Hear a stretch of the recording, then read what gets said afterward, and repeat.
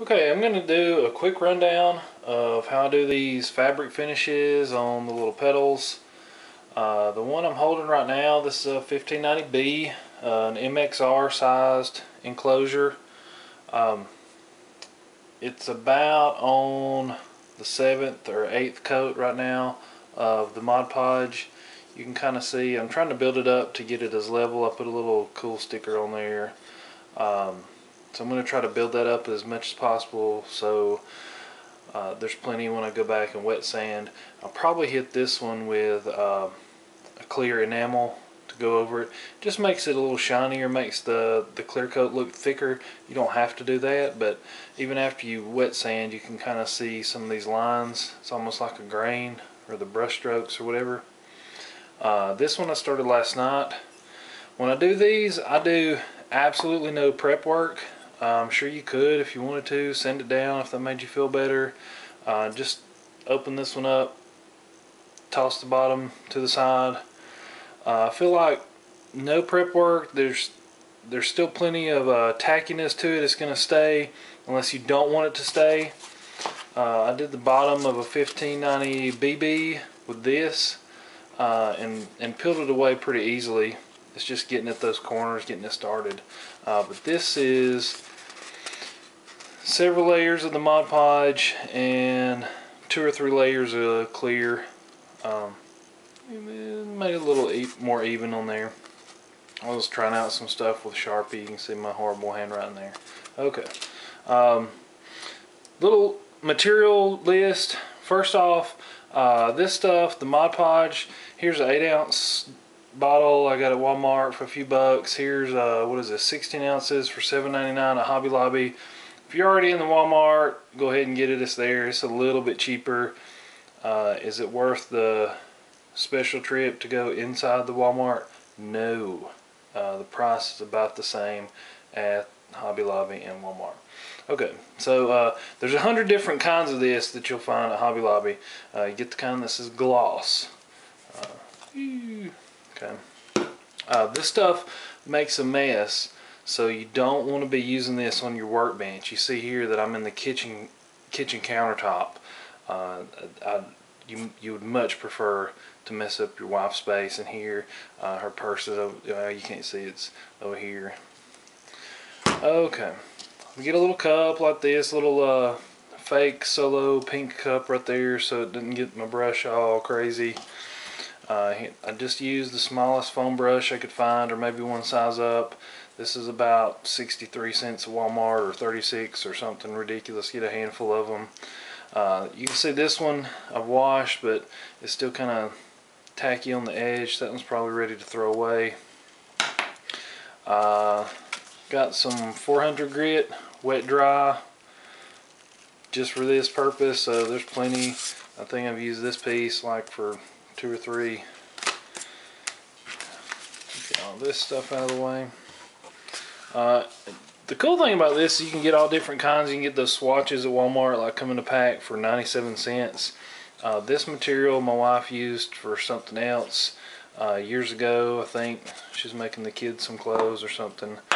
I think this pattern she put on the end of some blue jeans or something to make some crazy boutique looking girly jeans or whatever. So you see I've cut this pretty rough. Anyway, the material for these two were free to me. My wife paid for them a few years ago. What I do is just lay down the box and do the sides first. Make sure I've got plenty. You can see there's plenty there.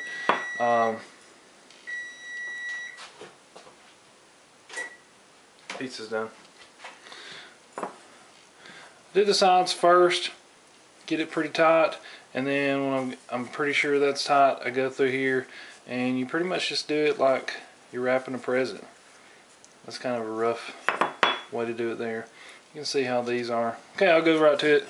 I'm gonna get a little cardboard in here so I don't mess up the kitchen countertop. And I don't know if you can see this. I've got my brush I've been going on. This is a little jig or whatever I use to spray paint on. What I've been doing is as I go through, I just throw that right there and then just a little paintbrush rest. Okay. put that to the side. That one's about ready for another one. But first thing I'm going to do, throw that over there, get the goop out, blah, blah, blah, blah. And you want to, don't be stingy with this stuff. You want to really throw it on there. I'll do the box first. Get a good smattering. More is more.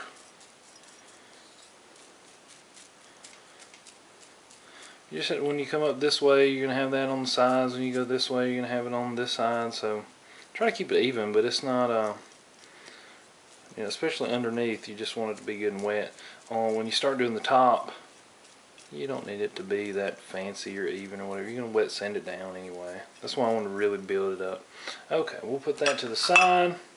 Now I'm going to try to hold this down the best I can. I want to just put a little coat on the inside. And is that necessary? Absolutely not. I think the owl one over here, the blue pattern, it's the first one I did like that. But when I was first applying the fabric and folding the corners and all that, having the glue on the fabric already absolutely helped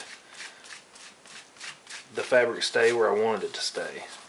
You don't have to do that if you're really trying to be stingy with the glue stuff. But again, do not be stingy with the glue stuff. Okay, there's this could almost probably do 2 of these 1590As. So I don't need to go as far as I'm going with the glue, but okay, put that to the side. And if you want to, you can get gloves on, because that's going to dry up and just whatever. Here we go. Throw it down the middle.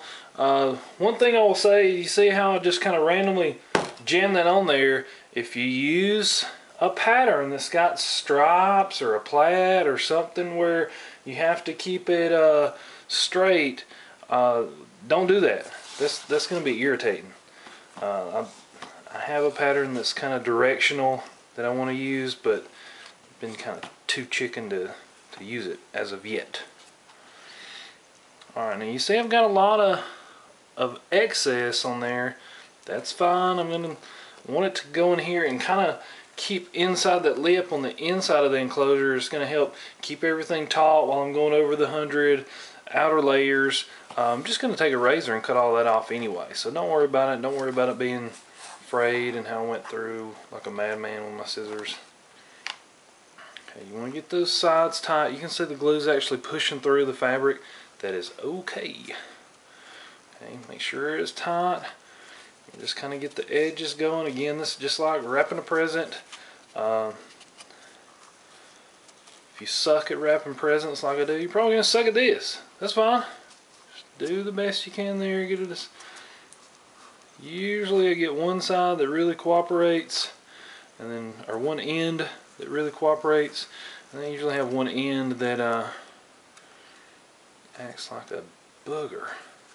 Okay, I'm pretty happy with that end, although it's a little rippled. I'm going to go ahead and hit it with the goop. Encourage it to stay where it needs to. Not being stingy with that stuff. You can tell. It's all going to dry. 20 minutes it'll be clear again. Put another layer on there.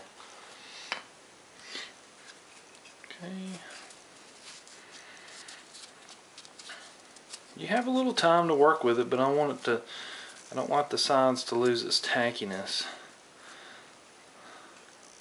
And again, material cost wise, it's not very much. So if I totally goof up this little 8" by 8" square that I've got here, or whatever it measures out to be, just rip that puppy right off of there and start again. It's not like messing up when you're painting and you have to sand it down and all that effort. Oh.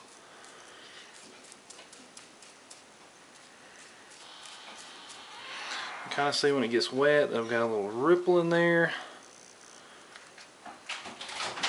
These are so cheap you can throw them away. Use it as a little roller pin in there. Just a little wrinkle right there. That one's probably not going to come out. That is fine. I can just about build it up thick enough to where that's not going to be an issue.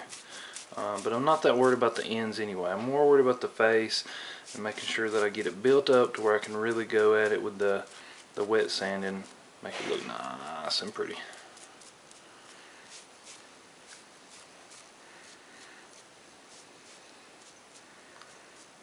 Again, this looks kind of crazy. It looks like I've just glommed it on, which I have, but in 20 or 30 minutes, I'm going to come back and it's going to be shimmery shiny like this guy over here. See, I'm not worried about getting it messed up or what. Just wipe my hands off now, whatever. I'm going to go ahead and put a good layer on that. I really want this owl to put a little, left the paper backing on him because the little dots were showing up in his belly. I want it to be, and it's going to make him kind of look floating around in there, which will be just fine. Getting the excess out of my brush, whatever.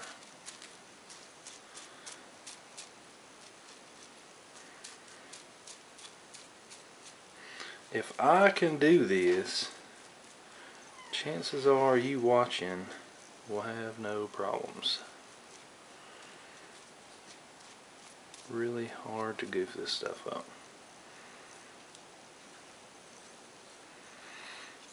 Trying to show you the inside. Well, the inside's still dry in there. That's fine. You drop it and you get all kinds of stuff there. Let's go over again.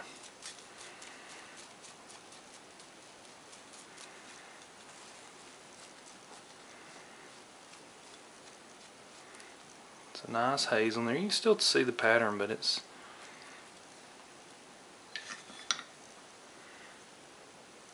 that's it. I've not done the bottom yet. What I usually do is just spray paint, get as close as I can to matching the color. I've not left one blank yet or bare yet, but you know, chances are somebody's going to go there and slap a big piece of Velcro on there, so who cares? And that's it. Okay.